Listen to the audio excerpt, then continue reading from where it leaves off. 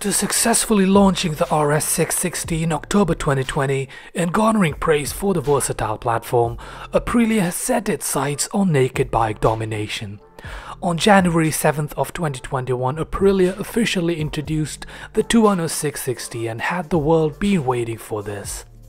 But before we take a look at the 2021 Tuono 660, if you're new here and you want to watch some amazing motorcycle related content and all the new bike releases, be sure to hit that subscribe button. What better way to kickstart 2021 than with 2020's most hyped sport bike's stripped down counterpart? The Tuono 660 takes all the good stuff the RS660 has to offer and makes it even more accessible.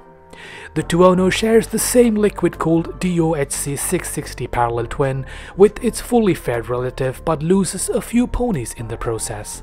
Most likely a result of the shorter final drive for improved streetability, the naked sport bike still manages to churn out a class-leading 95 horsepower. Aprilia hasn't listed a torque figure just as yet, but the Tuono retains the same 270-degree firing order that makes the RS so visceral yet agreeable. Comparatively, the Yamaha MT-07 is weighted at around 75 horsepower for 406 pounds, the all-new Triumph Trident makes 80 horsepower for 418 pounds, and the Kawasaki Z650 makes an estimated 68 horsepower for 412 pounds, so the Tuono definitely has an edge over its competition in the market. Like the RS, the Tuono's power plant also acts as a stress member, helping to preserve the 403-pound curb weight and desirable power-to-weight ratio. Though Aprilia carved away body panels to put the forward-facing parallel twin on full display, they still implemented the RS660's double fairing aerodynamics to pull even more engine heat away from the rider.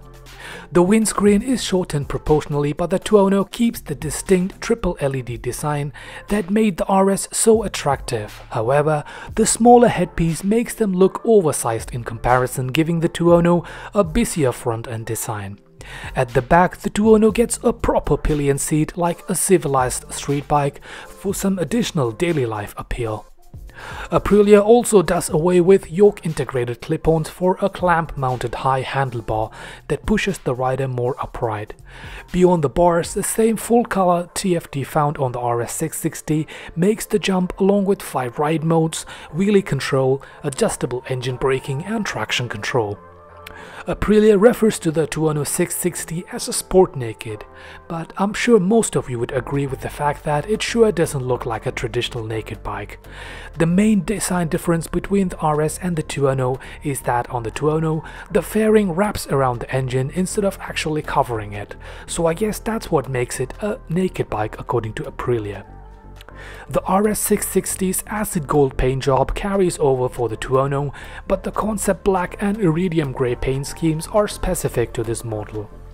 The latter trims will retail for $10,499, while acid gold will command a $10,699 price tag, making these the most affordable new Aprilias on the market.